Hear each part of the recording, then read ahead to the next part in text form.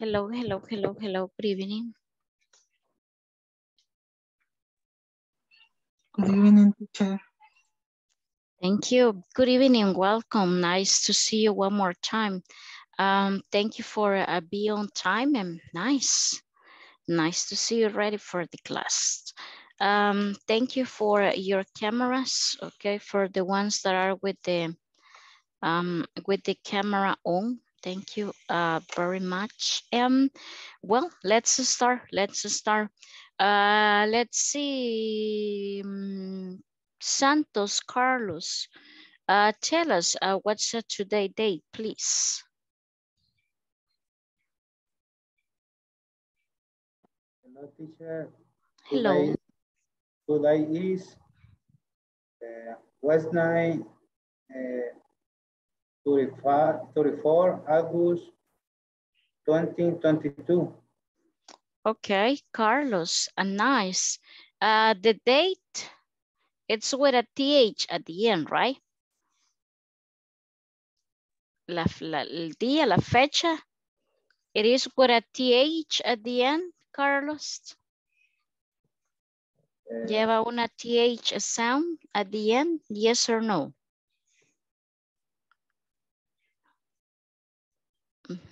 Remember the numbers that we studied yesterday? Yes, teacher. PH. Perfect, there you go, okay? TH at the end. So today it's a Wednesday, right? Wednesday, August the 24th. TH, you have to pronounce the TH, right? 24th. Ok, so yo exagero, ¿verdad? Pero para que usted escuche, no es que usted le va a hacer así. Pero la TH tiene que sonar, right? So 24th, 2022. There you go. Nice. Elsie, welcome. How are you, Elsie Patricia? Good night, teacher. I am fantastic. Okay, perfect. Good evening, right? Good evening. Good evening. Good evening. Remember, we say good night when we are going to say bye, good night, ya voy a dormir, right? So ahí sí vamos a aplicar el good night. Ahorita que nos estamos como saludando es like good evening, right? Good evening. Si fuera un poquito más temprano, good afternoon, right? Good afternoon, pero como ya está oscurito, ya es good evening, right? Okay, so, thank you, Elsie. Let's see, Jorge Alberto, how are you? Jorge, nice background. Thank you, teacher. I am excellent. Perfect, okay. You are excellent. Remember that we mentioned in the last course that it's not just I'm fine, right? So yo le entiendo y está bien cuando me dice I'm fine, but it's not the only way that you can answer. You can say I'm great, I'm amazing, I'm fabulous, I'm excellent, I'm great, I'm ready, I'm happy, I'm exciting. So different ways, right? No solo vamos a decir I'm fine, I'm fine. Sí está bien, pero you have to practice a little bit more with other greetings, right? Nice. What about you, Linda Beatriz? How are you? I am sad because I work every day. My goodness, you're sad because you have to work every single day. And what do you do, Linda? What do you do in your job? I go in, how do you say zapateria? Shoe store? Shoe store. Okay. You work in a shoes store. Okay. Yeah, I can imagine. Probably it's a kind of hard job because probably you have to be, you know, stand there every day, the whole day. No sé si le toca estar de pie todo el día. I supposedly, right, that you have to because of the kind of business, okay? But it's far away from your house, Linda, or it's really close where you live? Or you have to travel? I don't have a, how do you say, horario? I don't have a schedule. Horario, did you remember? Fijo, no tengo un horario fijo. Okay. You don't have a like a a specific schedule. So you have like a rotative schedule, right? Okay, but it's near from where you live. Your job is near to your house. Near, did you remember near, far, cerca, lejos, right? Near is your job near to your house or your home? Yes, I near the job. Okay, so at least you don't have to spend too much time on the traffic, okay? You know, traffic, it's kind of difficult nowadays, right? Everywhere you will see traffic. Nice, thank you. So let's start. Now I guess we are all.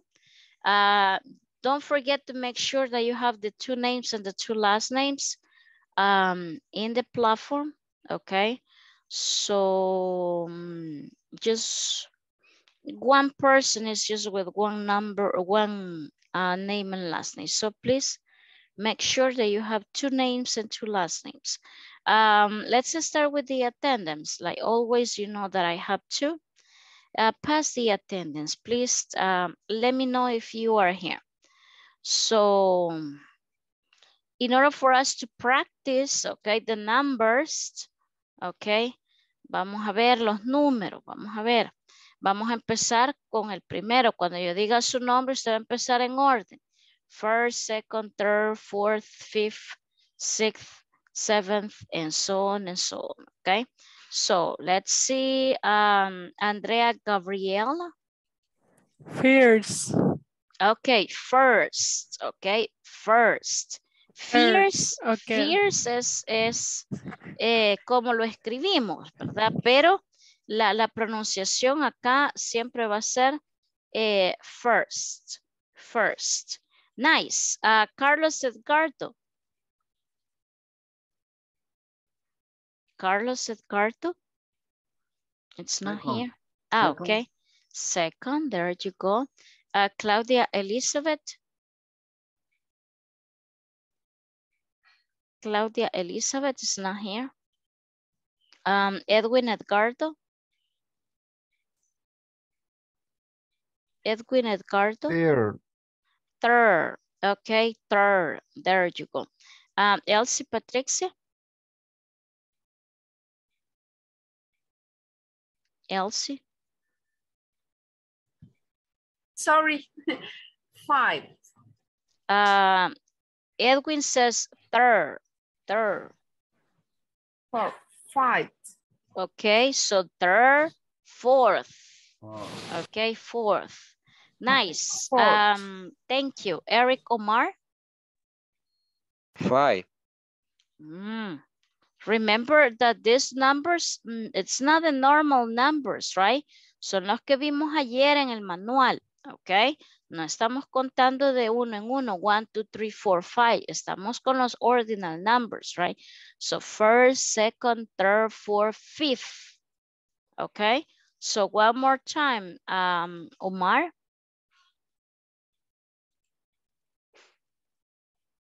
Eric, Omar. Okay, fifth, right? Fifth, nice. It is Janet. It is Janet. It's not here. Jennifer Tatiana. Jennifer Tatiana. 7th. 7th, TH, right? 7th, nice. Then we have Jessica Sarah E. Sería 8. 8, there you go. Jorge Alberto. Nice. 9th, there you go. Jose Alexander.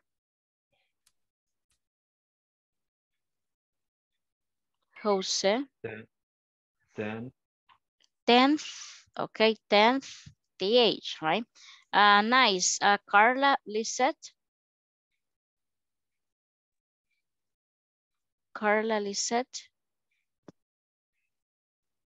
It's not here. 11th. Okay, 11th. Okay, 11th. Carla Stephanie. 12. 12th. Nice. Leticia Aide. 13th. Perfect. 13th. Linda Beatrix. 14. 14th. Okay, 14th. There you go. Luis Eduardo. 15. Okay, 14th, 15th. Okay, there you go. Mayra, Xiomara. Mayra. Okay, 15th, 16th, right? Nice. The next one, Marisa Elizabeth. Marisa Elizabeth. No está. Then we have Nelson. Here is 16. Okay, 15th, 16th, that would be 17th, right? So 17th, okay. Thank you, Nelson. Rosa Karina. I'm sorry. 18. Okay, thank you, 18th, nice. Santos Carlos. 19. 19th. Sarah Elizabeth.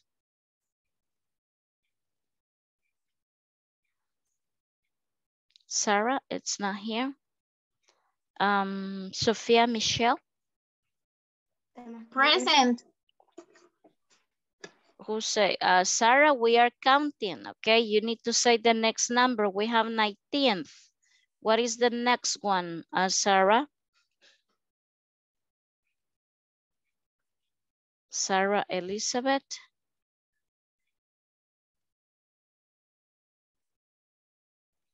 Okay, I don't know what happened. Sophia Michelle. Sophia Michelle. Present, teacher. Present. Yeah, we are counting. We are counting, okay? Estamos contando. Vamos a ver, vamos con el 19th. What is the next one, Sophia?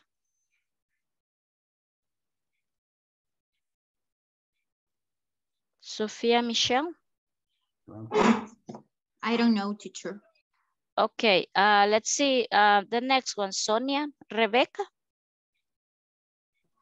22nd. No, we are 19th. Okay, that's the last one. What is next?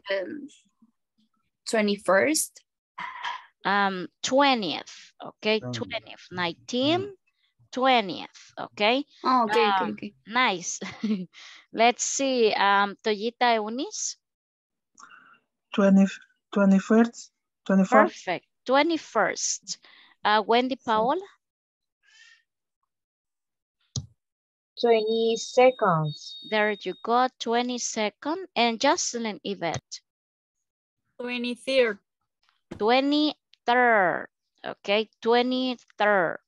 Okay, nice. So we are going to validate the attendance one more time at the end. Okay, so let me share the screen really quick and you will be able to see the the manual. So I don't know if you already write something in the WhatsApp group. I'm going to share with you let's see. I don't know who can put a message on the WhatsApp. It's right here. Tanto grupo. No hay pero aquí está ya. So look, let's see what happened. So we are going to see the structure right here about the going to. We are clear that going to it's no sé por qué me quedó así esto. Deje ver. Bueno, I'm going to share it like that, but I don't know what happened. Let me see the original picture one more time porque está como, no sé, no es blanco y no sé por qué se me lo Me lo pone en negro. So, that would be the structure, okay? So let's see. So the future would be going to. So we are clear that this is an expression to say something in the future, right? So ahí mando otra porque el que este lo eliminaré porque está como negro, no sé por qué. There you go. So we are clear. Yesterday we mentioned this, right? Future is when you plan to do, okay? Going to, it's like I'm going to go to the market, okay?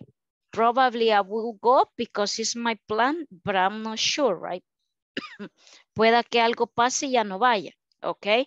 So, but la estructura, si ustedes ven en una de las imágenes que les he compartido, dice sentence with verb to be present. Hey, esta no es, espérenme. Esa del going to, esa sí está bien. Subject, ahí está la estructura. Acuérdense que usted gramaticalmente debe de formular la estructura. Usted siempre va a poner sujeto, verbo to be, going to, que es la expresión a futuro, plus infinitive. ¿Qué es el infinitive? El infinitive it's to, ok. Ese es el infinitivo. Déjenme buscar la imagen que yo quería porque es que esa no es. ¿Dónde está? Let me see. This one, future with going to. Ok, aquí está esta más completa. Ok, so, el infinitivo ya dijimos que eso es como la preposition que usted conoce como to. Yo uno el going to me denota futuro.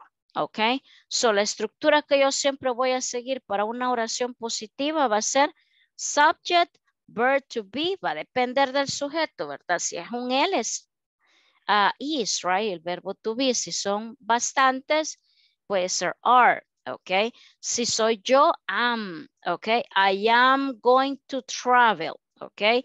He is going to visit my parents. She is going to study tomorrow. They are going to eat pupusas tomorrow, ok. Ahí le comparto singular y plural, esto ya lo sabe usted, el verbo to be allá en el módulo 1 le explicaron, ok. Ahora, en la imagen que les mandé al final, ahí está, mire, para que usted vea la estructura de un affirmative o un negative statement, una question, ok.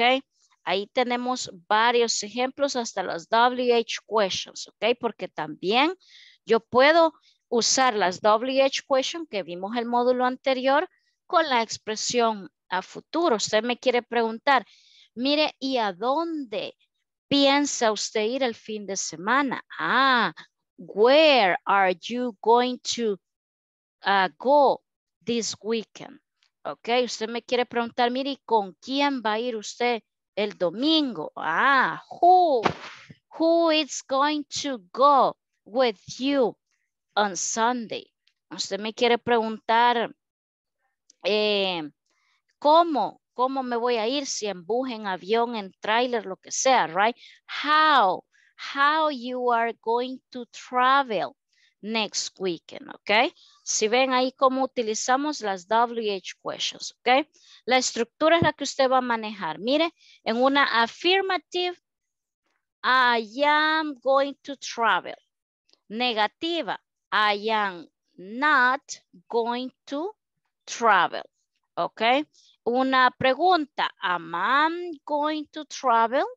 Lo mismo que hicimos en el módulo anterior. Recuerden que hacíamos la misma oración, transformar la pregunta a negativo y a positivo, ok? Y lo mismo, cuando a usted le preguntan con el going to, usted debe de responder. Ahí hay ejemplos de affirmative answers. Yes, I am going to. O respuesta corta, ¿verdad? No, I am not. ¿Ok? ¿Va a ir a trabajar mañana? No, I am not going, y así quiero respuesta completa.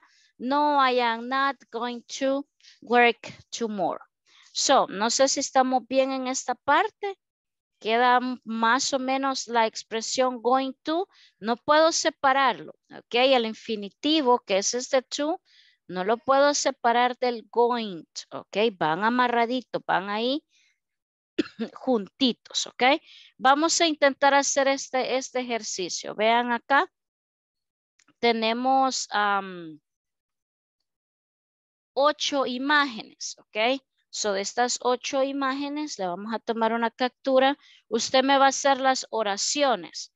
Me la va a hacer en negativo, en positivo y en pregunta. Ahí va a depender de lo que usted vea. Por ejemplo, hagamos el número 1 entre todos. ¿Quién me ayuda con la número 1? Positiva. They are going to dance. Perfect, ok. They are going to go, ok. No olviden que después del to va el verbo, ok. Yo necesito sujeto, verbo to be, going, el to, el verbo y el complemento, ok. They are going to go dancing next week. No sé, van a ir la otra semana, mañana, no sé. Recuerde que las expresiones del complemento tienen que denotar futuro. Usted no me puede decir, they are going to go dancing now. No aplica esa expresión de ahorita, now, porque estamos hablando que el going to es a futuro. Usted me va a decir, ellos van a ir a bailar mañana, el sábado, el weekend, el otro año, el otro mes, la otra semana. No ahorita, ¿ok? Porque el tiempo gramatical going to es futuro. Ellos van a ir a comer el domingo, ellos van a ir al cine mañana, ellos van a desayunar el domingo, ellos van a trabajar la otra semana, ellos van a viajar el otro año, ¿ok? So, vamos a crear grupitos, ¿ok? Ahí está el ejemplo, el número 1. They are going to go dancing tomorrow. Positiva. La misma la puede hacer negativa. They are not going to go dancing tomorrow. Pregunta. Are they going to go dancing tomorrow? Y hasta ahí nada más. La respuesta ya no la vamos a poner. Eso va a ser usted en el equipo donde le toque trabajar. Me va a crear esas oraciones de cada una de las imágenes. Ahí se las he compartido al grupo y usted va a escribir de la imagen, la positiva, la negativa y la pregunta dependiendo del sujeto. No sé si estamos bien. ¿Está clara la indicación? Yes, teacher. Yes, Bien. teacher. Muy bien. Vamos a crear... Lo vamos a hacer todo en positivo, teacher. Positivo, negativo y pregunta de cada imagen. Es decir, que son vaya. 3, 6, 9, 12, 15, 18, 20, 21. ¿Ok? Vaya. Por todas. ¿Ok? Pero como van a trabajar en equipo, ahí se van a ayudar. Quedan grupos de 6 y quedan nada más 2. Quedan 2 de 6, 3 de 5 y 2 de 6. ¿Ok? Apoyémonos ahí, ya sabes, son 5 minutos nada más para la actividad. Apúrense porque no tenemos una hora para una actividad, solo tenemos 5 minutos, ¿ok? Yo los devuelvo nuevamente al main room, ¿ok? Para los que no saben o son nuevos, ahí en la aplicación les va a decir que usted se va a mover a un salón. Usted no tiene que hacer nada, solo esperar que la aplicación lo mueva y lo vuelva a traer nuevamente, ¿ok? Aquí vamos, 5 minutes only.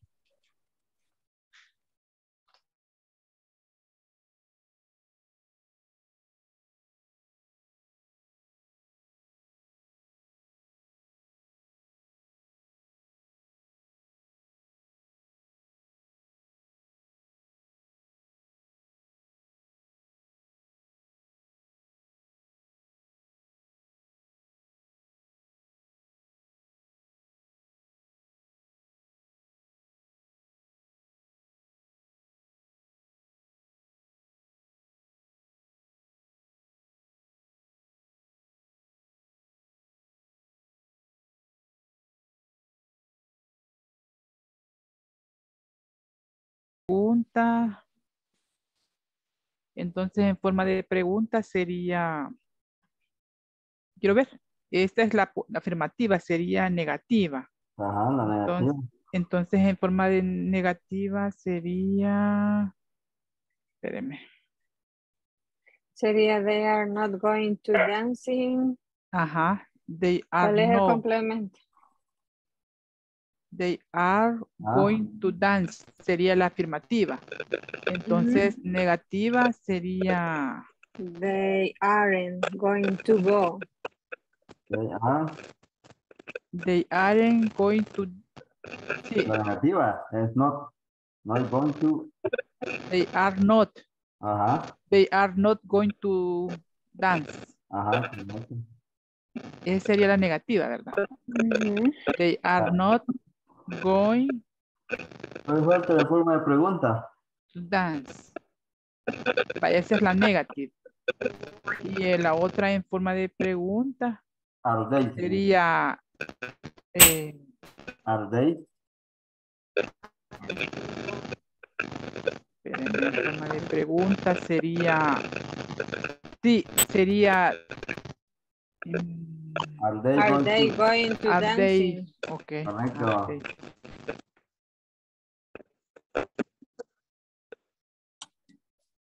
Are they going to dance? Vaya, entonces la otra foto, la otra fotito sería she going to read. She's going She's going to read a book. read. Digamos que el complemento puede ser tomorrow.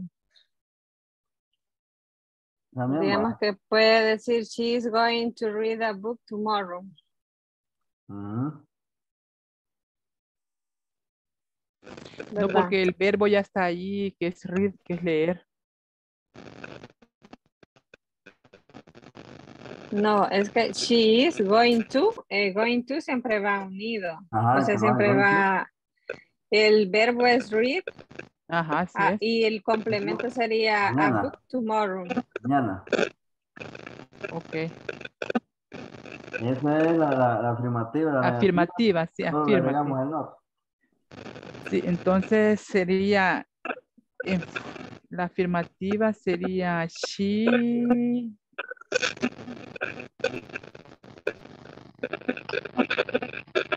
¿Cómo quedaría la afirmativa? Veamos. La afirmativa es she's going to read a book tomorrow. Ajá, la primera que vamos a hacer. Sí, esa es la afirmativa. Ajá. She's going to read. Ahí sigue la negativa, le agregamos. La negativa sería she is not. Ajá. She's not going to read a book tomorrow. Ahora la de forma de pregunta. La forma de pregunta sería is she going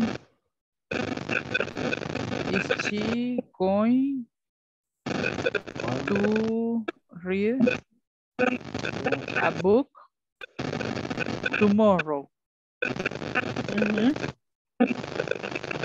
Vaya. Nos vamos con la imagen. Ahora 3. la tercera está nadando y es un chico, ¿verdad? Entonces podría ser he's going to swim. Swimming creo que tiene que ser. He's going to swim. Swimming, yo creo que es swim. Ajá. En todo caso, el verbo, bueno, como nos enseñaron en el módulo anterior, cuando hay como un complemento parece, el verbo parece que no se ve afectado. Sería este caso. Por ejemplo, el going to, al estar ya funcionando como un complemento, si no estoy mal, el verbo quedaría sin conjugar. O habría que poner going to swimming. O solo going to swim.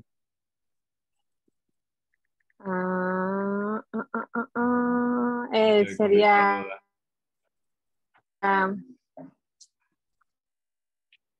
¿Y entonces? Pongámosle swing y que nos corrija a ella. Swimming. Ajá. Yo creo que es swimming. pero no sé. Sí, porque si es así, sería también de corregir en el otro del reading. No sé si yo solo yo me equivoqué. Ah, yo creo que sí, es reading. ¿Verdad? Bueno, Y los bien, ejemplos no que sé. estaba dando ella cuando comenzó la I'm clase. sorry to interrupt. I'm here. I'm just listening. But if you add the ing, ahí ya nos estamos yendo a futuro progresivo. Sí existe, pero eso no lo hemos visto aún. Así que cuando usted, José, menciona eso, sí, está correcto. Si usted me dice, they are going to be swimming, ¿ok? Sí existe ese tiempo, pero no lo estamos mencionando en este momento. En este momento, después del to, el verbo queda en su forma base. En este tiempo gramatical que es solamente future, ¿ok? Con going to. El verbo, por ser de un infinitivo el que tenemos ahí, al verbo yo no le puedo modificar, lo dejo tal cual. Ok. En este caso, teacher, si nosotros queremos decir, digan, por ejemplo, él va a nadar, mañana, digamos. Casi no le escuché, Carla. ¿Él qué me dijo la oración? Por ejemplo, él irá a nadar la otra semana. Algo así. Ok, ahí es la expresión normal en futuro. He is going to swim tomorrow. Swim. Ahora, ¿cómo sería el con el ing? Ahí sería la traducción. Él estará nadando. No, o sea, sí es futuro, pero escuchen la terminación. Todos los ando, endo, esa terminación. Él estará nadando, pero usted me dijo, él va a nadar mañana. He's going to swim tomorrow. Ok, ahora usted me quiere decir que él va a estar nadando y ese es otro tiempo gramatical. Mientras otra cosa sucede, ahí sí aplico la regla del ing, que es otro tiempo gramatical que sí existe, pero no lo hemos visto aún. Y en este caso, ¿cómo sería la forma correcta, teacher? Solo esta como ejemplo. ¿Qué número es ese? La 3. Tercera. He is going to swim tomorrow. He is going to swim next year. No sé cuándo le van a poner. Ok, teacher, thank you. Entonces llevaría el verbo, digamos, swimming, reading, cuando no se utilice el going to. No, cuando no se utilice el infinitivo. El to. Sí, voy a salirme de acá de la sala porque alguien se salió y me está escribiendo que no puede entrar. Hello. Veo aquí varios que me están escribiendo acá. Vamos a ver.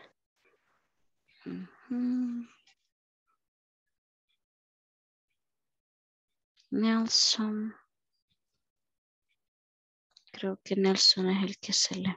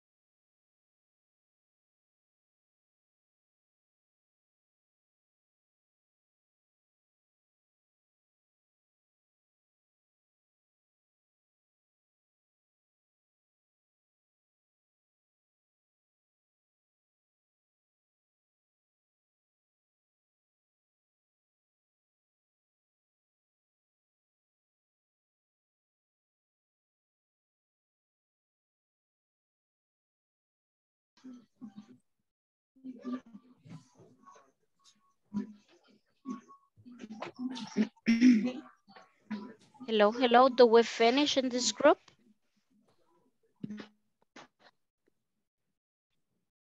Hola, hola. Hola. Ya terminamos en este equipo. Más o menos, más. Okay, so let's go to the main room. Yo creo que los demás, no sé, quizás tuvieron problemas para incorporarse.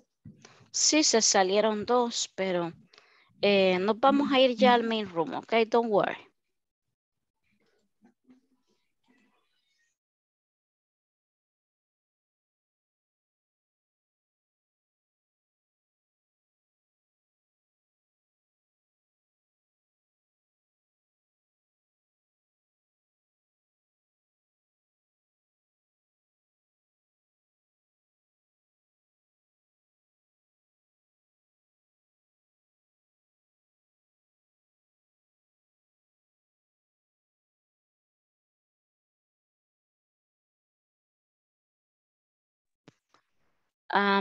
Welcome back.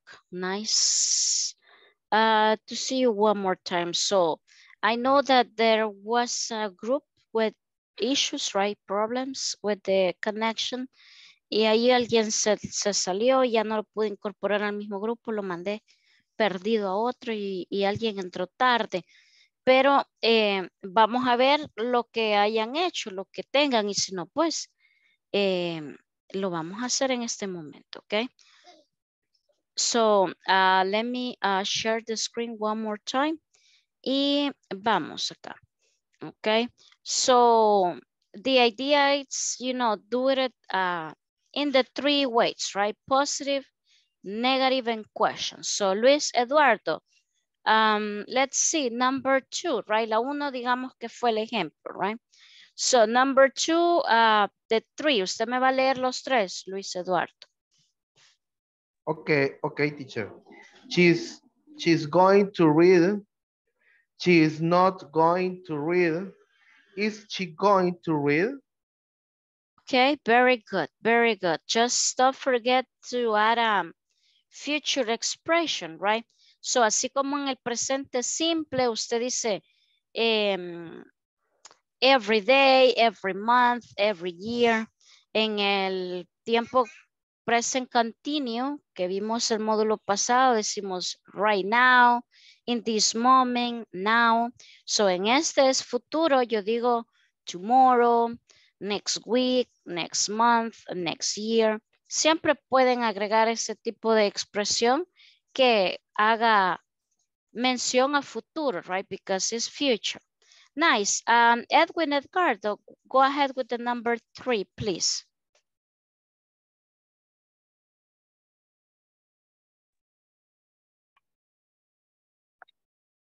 She is going to go swim. She is not going to go swim. Is she going to go swim? Okay, Edwin Edgardo, it's nice. Just the subject. It's not a lady, it's a man right there. So the subject, it's he, right? So yo creo que es hombre, así se mira, right? Es que tiene el gorrito, no se distingue. No se sabe, right? But let's see, he or she, no importa. Lo importante es la estructura, right? So you did it nice, perfect. Nice. Let's see, Carla Stephanie, go ahead with the number 4. 4. She is going to work on Saturday, and she is not going to work on Saturday. Is she going to work on Saturday? Okay, very nice, perfect. Jose Alexander, go ahead with the number 5, please. En la 4 nos quedamos, teacher. Okay, so ahí le va a tocar así Inventada. ahorita, la tiene que hacer, José. Déjame ver. Teníamos. They're going to eat They are going to eat on, they are going to eat at night. They are not going to eat at night. Are they going to eat at night? Okay, very good. They are going to eat tomorrow night, right? Tomorrow night. They are not going to eat tomorrow night. Are they going to eat tomorrow night? There you go. Nice. The next one. Thank you, Jose. The next one will be for Leticia Aide. Please, number 6. Okay. He is going to watch TV on Sunday. He is not going to watch TV on Sunday. Is he going to watch TV on Sunday? Okay, very nice, very nice. Thank you. Let's see the number 7. Let's do it. Jennifer, Tatiana, please.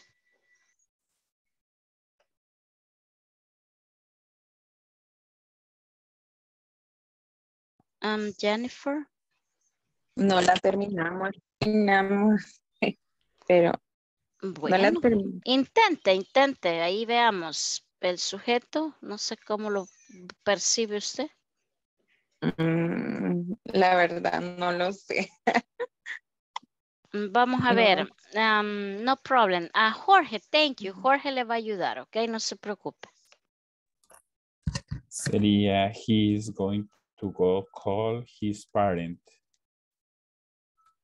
Number 7. Number 7, Jorge. Perdón, sería, they are going to go theater movie next weekend. Okay, perfect. They are going to go to the movie theater tomorrow. No sé qué expresión dio al final, pero it's okay. Negative. Sería, they aren't going to go to movie theater next weekend. Okay, perfect. There you go. And the question? Are they going to go movie theater next weekend? Perfect. Thank you, Jorge. There you go. Okay, nice. Okay. Ahí se escucha un poco así como redundante, pero gramaticalmente van dos to ahí. Okay. They are going to go to the movies. Okay. They are going to go to the movies or to the movie theater. It's okay. Elsie, go ahead with the number 8. Stay mute, Elsie. You're mute. Sorry. Es una pregunta. Cuando en algunas oraciones veo que va she going to do. Remember, entonces, el going to no se separa. El going to siempre va a ir ahí pegadito.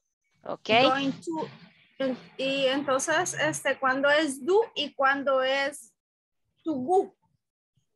Ok, so remember, go es un verbo y do es el verbo hacer o estar, right? So do. Si yo le digo, she is going to do her homework. Ella va a hacer su tarea mañana, no sé. Porque estaba viendo en un ejemplo de ayer que dice, are you going to do anything this weekend? Ajá, ahí está bien. Are you going to do anything? Ok. ¿Vas a hacer algo este fin de semana? Are you going to do? Entonces es algo así como hacer nada más. Sí, es que el no do, es algo específico. El do no lo vea como auxiliar en esa oración, Elsie, porque vimos en el módulo anterior el do como auxiliar, pero aquí no es auxiliar. Aquí el do es un verbo como el comer, saltar, bailar.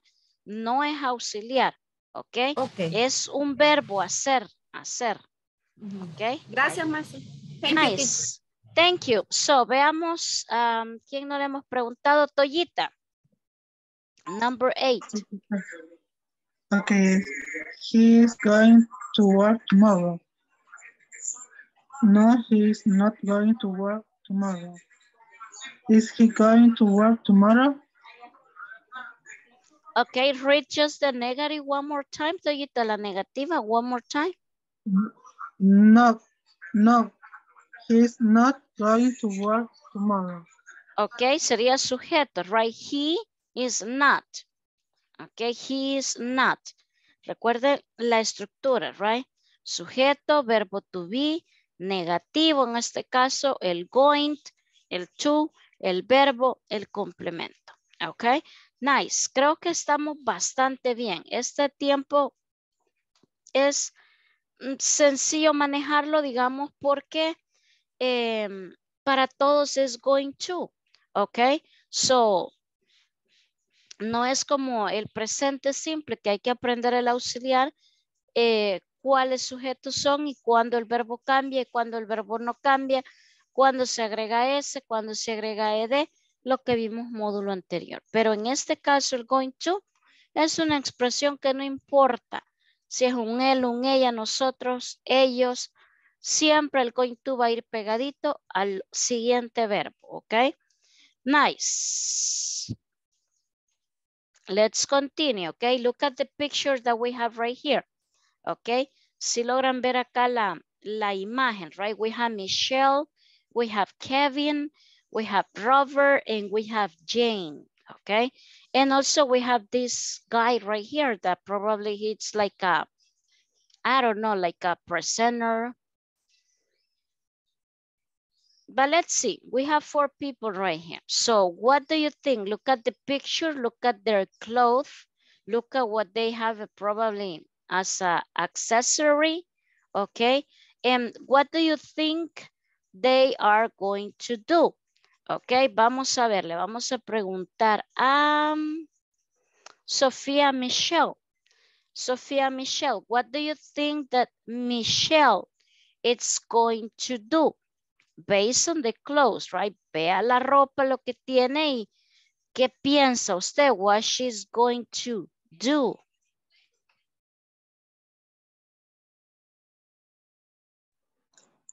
Según lo que dice el audio o según lo que yo pienso que Yeah.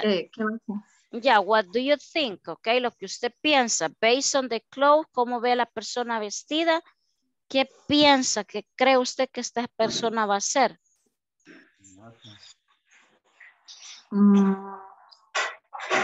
Study. Study. Ok, pero dígame la oración completa usando el going to. She's going to go to study. Ok, she's going to go to study. Ok, can be. Ok, lleva un bolsón. ¿Qué tiene ahí? No sabemos. Quizás cuaderno, va a ir a estudiar, right?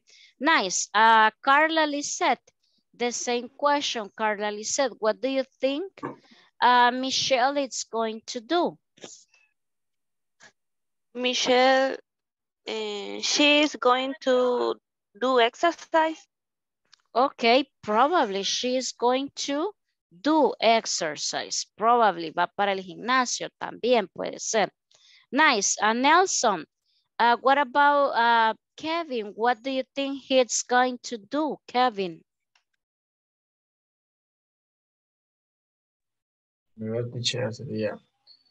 He is going to listen music. Okay, he is going to listen to. Okay, esta es otra expresión que va al chuchu ahí. Okay, Kevin is going to listen to music tomorrow. Probably, había preparado ahí con la rocola. So probably, okay. Jocelyn Yvette, the same question. What do you think that Kevin is going to do?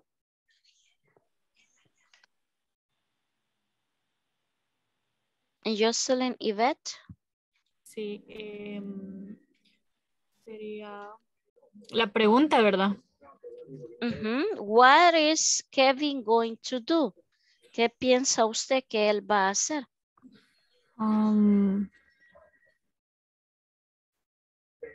He is going to listen to music. Okay, he is going to listen to music. Alguien me puede decir, probably he's going to dance. Okay, he's going to dance tomorrow. Va a estar bailando.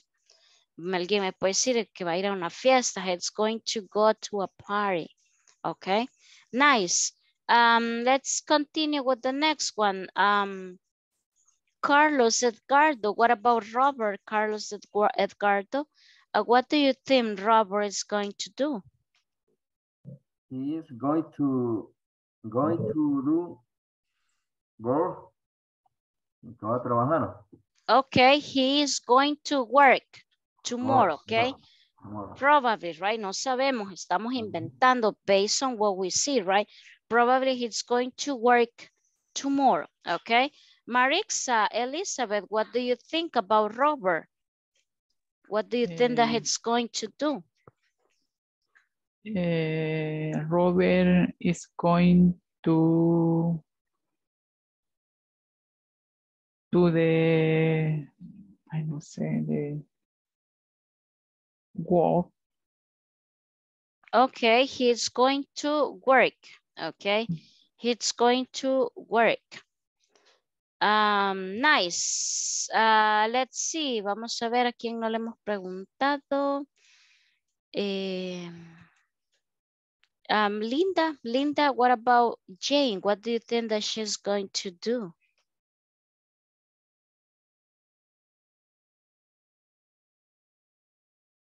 Linda, Beatriz.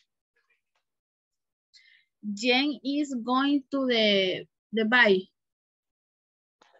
Okay, Jane is going to buy or it's going to go shopping.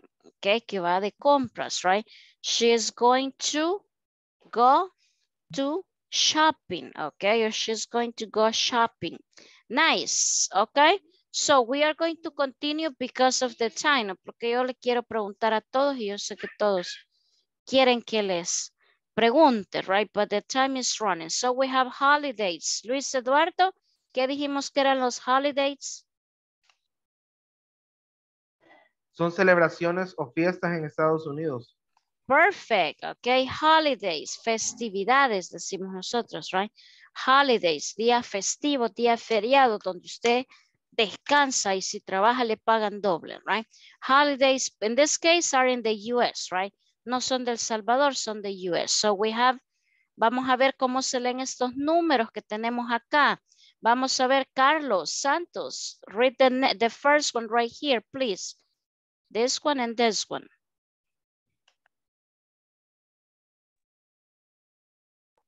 La parte de abajo sería o todo, teacher. Both, los dos, acá y acá. New Year's Day, Juan, first. Okay, New Year's, aquí hay una S, right? New Year's Day. Okay, New Year's Day and January the 1st. Okay, January the 1st. There you go. Let's see, vamos a ver. Luis Eduardo, the second one, please. Okay. Valentine's Day. February 14th. There you go, Luis. Nice. Okay. Valentine's Day, February 14th, right? Nice. Sophia Michelle, go ahead with the next one, please.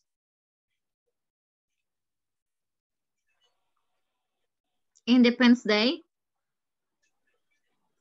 July 4th.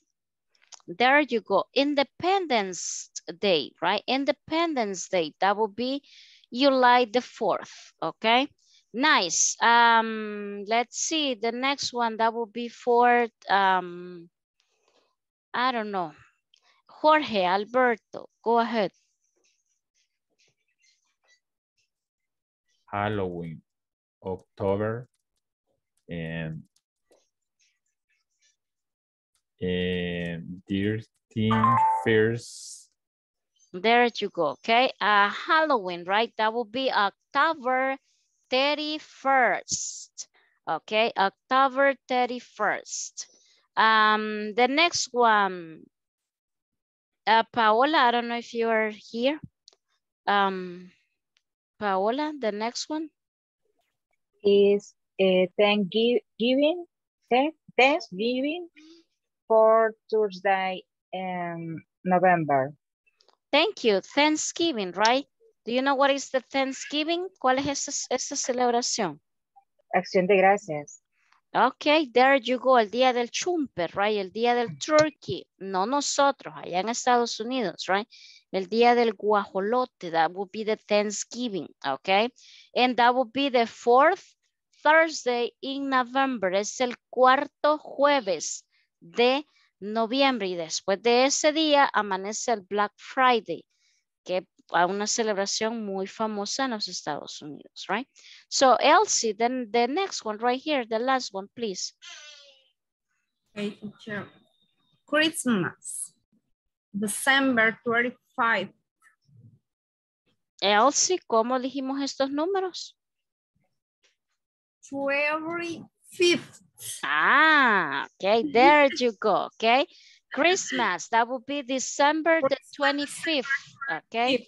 25th, there you go. Recuerden que dijimos que estos números los voy a ocupar cuando yo quiero dar una fecha. Ah, es que mire, mi cumpleaños es el 20 de enero. Ahí yo no voy a decir 20, voy a decir 20th, ok. Ah, es que mire, yo tengo reunión el 1 de agosto, ok. August the 1st, ok. Cuando yo voy a decir una fecha, yo tengo que usar estos números. No me vaya a salir usted, ah, que mire que mañana es 25, 25. No, mañana es 25th, ok. So, por cuestión de tiempo tenemos que terminar acá, pero ahí vamos, ok, ahí vamos. Al menos ya la parte gramatical que teníamos del going to, lo hicimos bastante bien. Mañana vamos a ver una conversación que tenemos y incorporamos las WH. Ok, lo mismo con el going to. Ahí en la imagen que yo les mandé, ahí hay ejemplos.